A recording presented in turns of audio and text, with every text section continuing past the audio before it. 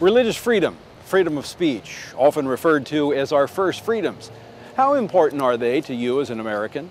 What if they were taken away? Would you miss them? Well, you may not have to wait very long to find out. I'm holding in my hand the latest assault on our first freedoms. It's called ENDA, the Employment Non-Discrimination Act. I call it the end of religious liberty and free speech in America.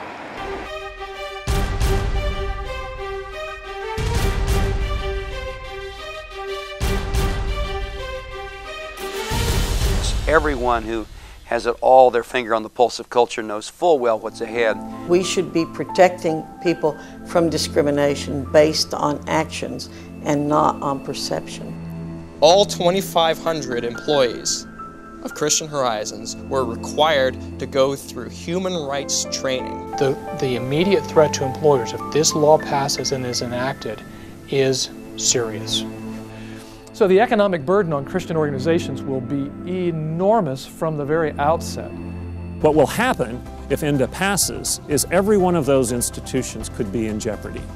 One of the side effects of this entire ordeal for us is that we no longer do weddings here.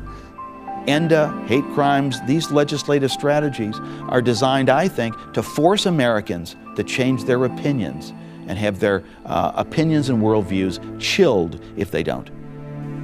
No one ever imagines that they're going to lose their job because of their religious beliefs.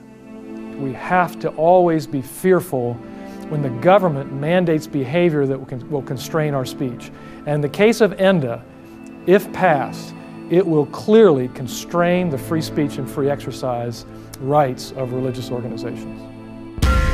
Put an end to ENDA. Go to frcaction.org.